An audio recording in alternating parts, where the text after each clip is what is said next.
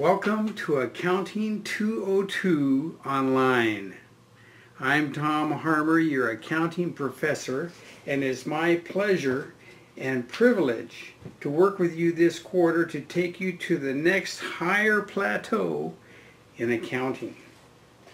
In Accounting 201, we got the big picture, but we didn't go very deep into anything. In Accounting 202, we're diving deep. There's going to be a lot more meat, and you will find a lot of good information and tools that you can use in your future. Now, Accounting 202, we dive deeper into fixed assets. We go into multiple types of depreciation methods. We go into how the cost is determined of a fixed asset. Is it capitalized or is it expensed?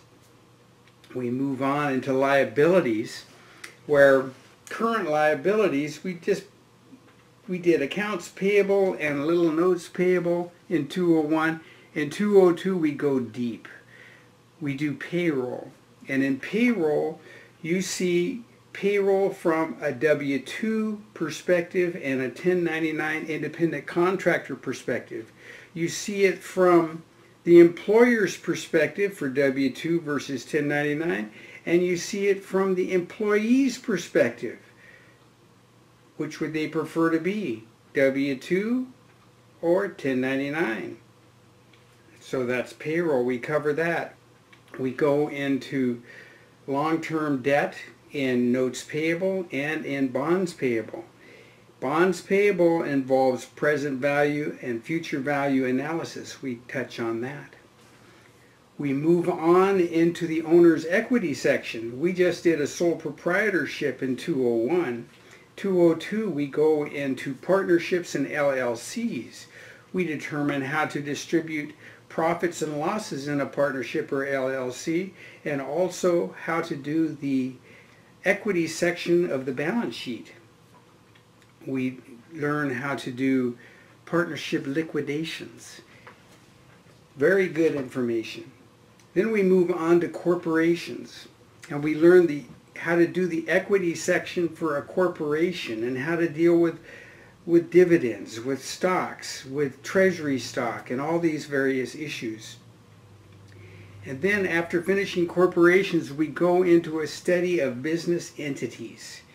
At the end of this study, you will know which is the best entity to take a business into. And then finally, after we've finished all of these topics, our final finale is in the statement of cash flows. It's the fourth financial statement. It was mentioned in Accounting 201, but we never did it. Now we are doing the statement of cash flows. So that covers what we're doing in Accounting 202. It's going to be an exciting but yet hard-working quarter. It's not easy, but it's got value. You will be stepping to the next higher plateau in accounting. But how is the class organized? How is it presented? How do you interface with it? So let's go from here and check out Canvas, our homepage online class website. See you there. Our online Accounting 202 class will be conducted in two websites. The first one on the left there is our Seattle Central Canvas class home webpage. That's accessed through canvas.seattlecentral.edu. On the right is our publisher's homework manager program called Cengagenow. That's accessed via login.cengage.com. So let's go to a demonstration first of our Canvas homepage and how that's organized. Okay, here we are in our home page in Canvas, and this is the organization that I have for the class. I'm using up here in the upper left the modular format, which means essentially that it's one module for each week of the quarter. So here's week 1, and then below that is week 2, and etc. But up here I call this the welcome module. And these are things that I'm hoping that you'll have done maybe even before class starts on the first day of the quarter. So then after the welcome module is completed, you can go into the week 1 module and start your assignments there. But this thing is set up so that I have prerequisites to enter any module. Now, of course, the welcome module, there's no prerequisite, but you have to do everything required in the welcome module before you can access the week 1 module. So you're going to introduce yourself. That requires a submission. It says must submit the assignment, okay, by October 1. You can see the due date. It's worth 5 points. Read the syllabus, watch the instruction videos, okay? You must view this page. We're going to go there in a little bit. You're assigned to register in Cengagenow. You must view the page. What I do is I print the Cengage roster every evening to see who's registered, and then your first day of the quarter you should be registered in this homework manager with Cengage. Then Excel practice with video and quiz. Now you notice here it says must view. It doesn't say submit. It's due on October 1. Well, see, this is not a date range up here. This is our welcome module. October 1 starts down here. Okay, so you'll see what I do frequently is I will put an assignment in the current week that's due next week just to notify you, hey, this needs to be done. So you can go into it here. Now you can submit the assignment either here or in the next week. It's the same assignment. It's just shown in 2 different places. So it doesn't matter which one you submit to, it ends up just in that assignment. Okay, and then here's the quiz on the syllabus and Cengagenow. So I have questions in there that relate to both Cengage and the syllabus. So there you go. There's our welcome module and our fundamental organization of the class. Now if you notice, I click on a particular heading. These headings, by the way, again, include all of the assignments that are due in that week. So you can see what is due for the entire quarter by the week right here. And when you want to see the assignments, you click on it. There's your assignments, and you can move through them week after week. Now, I'll show you also this is available on your cell phone. Let me grab that. So you can see here on my cell phone, I've got the same class, except it doesn't have the sidebars in it, so not as much information. And you don't want to be trying to do Excel assignments through your cell phone. They don't come across right. But you see I can push there, touch on it, and it shows all my assignments. So you can do that. I don't have my inbox for communication here, so you can't email me through Canvas through your phone. So actually it's most practical to do all of this class on your computer. But there you go. It is available on your phone also. Okay, you can see all your assignments in the modular view for each week. Now let's take a look here. Let's say that you finished your welcome module. Now you're in week 1. Let's take a look at some things I have here. We're going to submit that Excel quiz here. That's required. Now the first part of the week, every week I have a lecture that I write up and I provide to you here. Now this is what I send to you as an announcement every week. So just before the first day of each week, I will be modifying and tweaking this lecture for the week and then emailing it to you. That way you get it wherever you're at in your email. But it's also here, and you still have to view it even though you read it in your email, but you can open it. That's considered a view and you're out of there. But this is a lecture for the week, and it includes numerous items that are not necessarily in the book, so it's important to read it. Okay, so you have that. Here's an assignment. Every chapter I have a review, or it walks through a summary of it. I'll let you look at that on your own. Here are the fixed asset e-lectures. Every chapter has a collection of e-lectures, and I'll show you that. So we have here, these are, I assign them for you to watch. Some students, will play them and as they read the book, so they have the verbal input and that. But that's your option on how to use that. But these include PowerPoint narrated lectures, plus they have animated, here's an animated example exercise of doing double declining balance depreciation. So they have problems that they do and they narrate and show you how to do it. But these are the e-lectures for the whole chapter. So I provide these for every chapter in the respective module. This is a practice exercises page. You go in here, and these are exercises that I've created that some of them have videos that give you a video lecture on how to do it. And if it has a video, it'll say video in it. But all of these have the solution so that you will have a problem you can actually print it out and do, or you can do it online if it's Excel. And then you can go and see the solution and see how you did. And so this is another interface in doing. When you work in Cengagenow Online Homework Manager, pull down menus and all of that, you know, not quite as strong. It's just having a blank formatted Excel web sheet there that you have to complete on your own with no pull down menu. So I have that for you. So that's kind of a review of 1 week. Okay, that's week 1 there. After you have viewed and submitted all of these assignments, then you will be allowed into the next week. Now, so you can find all your assignments in the modules that are in Canvas, okay, but you don't see in Canvas the assignments that are due in Cengagenow. So you can see that. We come over to the left sidebar and it says calendar there, okay. You can click on calendar and it'll go right into this. Okay, so here's September's calendar for Accounting 202. I'm going to go to October because what they do is they'll show the last week of the prior month. So here's the last week of September, and then here's all of October.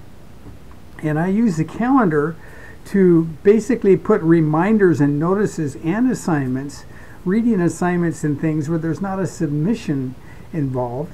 But I want you to know, okay, I expect you to be starting this, reading this chapter by this particular day. And now, so we've got here, this is our week number 1. We want to be registered in Cengagenow. Your assignment is to read chapter 10. Okay, I mentioned here that there's extra credit for doing the time report.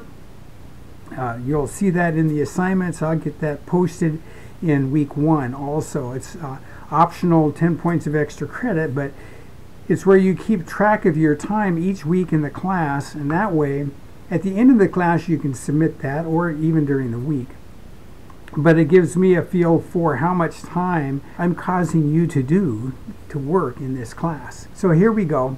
This is Thursday, the first week, and this is the 4th day of the quarter, and by the 4th day of the quarter I have to have these submissions. If I have none of these things done, then I am required to force drop the student on Friday. So that's why I have them due on Thursday. And if I do force drop you and you're for some reason not here that first week, you can re-register in the class. This is accounting. You don't want to get behind in accounting. It's miserable to catch up. Okay. So there we go. Also, I make a note here. This is the last day to withdraw from the class with a 100% refund. You get the textbook for free, right, with a 20-day free trial in Cengage. So if you're not sure, all you have to do is get the book for free, get Cengage for free, and by Friday, make your decision. Okay? So there's the calendar. So, okay, we're back on our home page. Now, let's go take a look at the syllabus. I'm going to double-click here. You see that this is not just going to the syllabus, it's going into a page that has the syllabus in it, okay?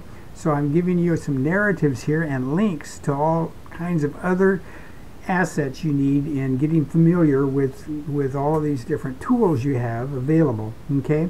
How to submit questions to your professor, I put that right at the top because I need you to provide screenshots of what you're talking about when you submit me a question. This is telling you and provides you a free utility. I recommend this Gadwin screenshot, but I know that your Mac computers and there's other screenshot capture programs out there.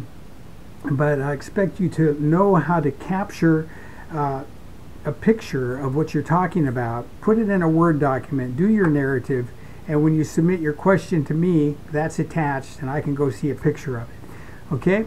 Here's the syllabus here, Canvas instruction videos plus video testimonials about jobs required in accounting. This is these videos are quite a hoot. There's 2 of them in there. I recommend you take a look at that. Here's the 20-day free trial for Cengagenow. You can log in here, but you need the class code, and I only provided the class code in the syllabus. So you can register into Cengagenow out of the syllabus or from here. Okay, Cengagenow student tips using Cengagenow.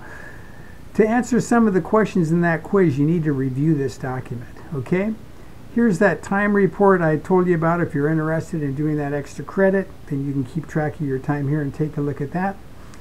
Here's some accounting tutors. Now, I've had students in the past that say, Golly, those narrated PowerPoints are of our textbook. So it's like the same thing twice. And they want a different perspective. So I put this in here because this is an accounting professor who's created YouTubes on introducing the same material. So there's another perspective there if you're interested. Okay, and then here, that Excel practice exercise that you're having a quiz on is also available here. Okay, so let's go into that syllabus. So I clicked on it, and down in the lower left is where the link is to the Word document. So I clicked on that, and here we go into the document. All right, so here's our syllabus. One thing I mentioned here is that this course is designed for individual, independent students and not for group studies. I've had group studies, and you know what happens? I end up with Excel submissions that are exactly identical. I don't want group studies. I want this to be your work. So if I see a submission that's identical to somebody else's, I flunk both people on that particular assignment. So be good. Do your own work here. I'm grading you. The grade in this class is for you, not your group. Okay, there is campus tutoring on campus. There's online tutoring. So there you go. You can talk to a tutor and get help there. All right. Okay, so we talk about here. Now here's your walkthrough video that you're watching right now. Okay.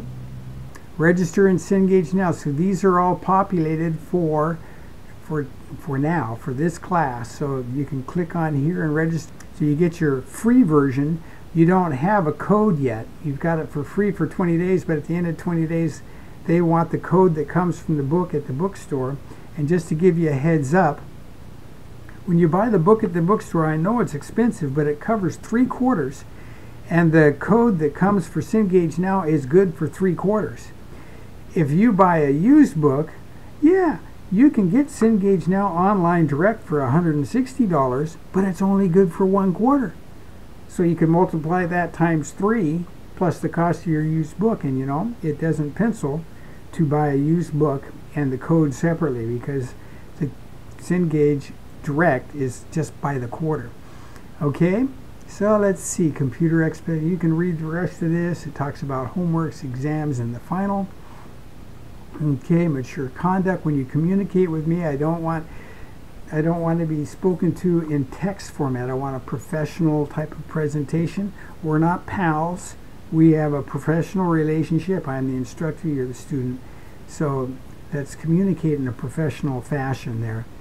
Extra credit for identifying errors. I give extra credit to students that focus on errors, and I'm providing for you all of the student evaluations of Accounting 202 last quarter. I'm providing those to you so you can read what people said about the class. There's some good suggestions. There's also some complaints. And I'm wanting to address those complaints and suggestions and improve the course. If you give me a suggestion or a correction, I'll give you extra credit and accumulate those in a particular place. And after you've accumulated 5 points, you raise to the status of executive assistant. And then I'll give you, if you request it, I'll give you a great referral for your assistance in my class. Okay, Chat Cafe, that's available for talking to other students. Academic honesty required. Here's your scoring calculation method there. Conversion charts. Okay, and here's the tutoring on campus. and tutoring online. Withdrawal from the class, that's available in that calendar. I show it there. It's also in your Seattle Central website. Okay, and then down here at the very bottom, these are additional resources. Now I have Canvas help, so like I'm not going through and trying to instruct you in how to use Canvas and how to use Cengage, because they have all these help videos, tutorials already there. So and then down here is Cengagenow. So there you go, there's your syllabus. So you can see it's best to deal with this thing online with all those live links in it. Okay, back in our home page, just to mention here on the right sidebar, this has a view course stream here, which shows you your assignments that are coming up is due here. And then it mentions here, these are comments that are coming out of my calendar. So you can see if you read this, you go to the calendar and see right where it is. So this is just giving you another view of what's happening in the course. Okay, now let's come down here to where we have Cengagenow. I provide in each week an access directly into Cengagenow. You can log into it from anywhere, but this is available here. So you can see that's where I'd log in. Okay, so here I've logged into Cengagenow. I've already registered in the class, so when you log in, you will come to this particular same location. Now it shows here 3 assignments. However, I provide practice assignments that I want you to show. They don't show right here, but if you click on all assignments on the left, then it'll show all. So I've got practice. Now practice assignments are not required. They're optional. I track nothing on them. There's no points gained from it. It's just a place to go to practice assignments before you do them for credit in Cengagenow. So, and by the way, I just mentioned that all the problems that are in Cengagenow are in these practice assignments. So if you did all the practice assignments, then you would have essentially done all the homework, all the quizzes, all the midterms, and all the finals. So, I mean, there's so many. And there's also algorithmic problems, which use the same narrative but different numbers, that sort of a thing. But I'm providing, and I separate true and false from exercises because, well, true and false, you only need 1 attempt on all true and false assignments mostly. There's only 1 attempt on homework. But on the other homework for exercises, I give you 3 attempts. Okay, so you see here, here's true and false due on October 1st for Chapter 10. You're going to push that button there to take it. You haven't made any submissions. You're only allowed 1 submission, 1 take on it, but unlimited time. Okay, and then here's exercises. Now, see it says here you're given 3 attempts. Okay, so you can do it 3 times, and that each time you lose a little percentage. If you need a hint to get it right, you lose 5% on that particular problem. Second, if you need another hint, then you lose another 5%, and then after that you get 0 on it if you couldn't get the right answer. But then it gives you the correct answer after you're done, which is a good thing because you get immediate feedback when you've made an error, and that's a good learning experience there. So there's your practice. You can see there's no due dates for practice yet. Practice for a particular chapter, you got assignments for the chapter. Then we'll end up after we do quizzes. The homework assignments, because there's multiple attempts and whatnot, there's very low points given for it. But the quizzes and midterms and final, of course, they're 1 attempt with no help, and they're timed, and they're created in such a fashion that it's hard to complete. So if you're referring to your book to answer all of these questions, you're not going to finish it, and you're going to get a lower score. And that's the only way I can try to measure your actual understanding of the material. So keep that in mind. All right, so that is my introduction there to Cengagenow, and you have all those videos that can show you other things about how to utilize it. But that's all I need to do here. So that's Cengage. Let's go back to our home page. Okay, back to the home page, and I have one last thing I want to show you. I'm going to go to that syllabus right here, And I have prior quarter student evaluations and grades, so you can take a look at what's happened in a prior quarter. And if you take the time to read those evaluations, they have some narrated comments is the focus I have there. And I look for suggestions and things where I can improve the class. And if you help me with that, if you notice some of these people have mentioned in their evaluation about my mistakes and errors, well, I give you extra credit to tell me during the quarter so I can fix them. So help me find these things that need to be fine-tuned. I'll give you extra credit, and maybe you'll get up to that executive assistant status. So there you go. There's a review of Accounting 202 online. Welcome to the class. Thank you for being here, and I hope to do an excellent job serving you, being a good instructor in this next plateau in accounting. Thank you very much.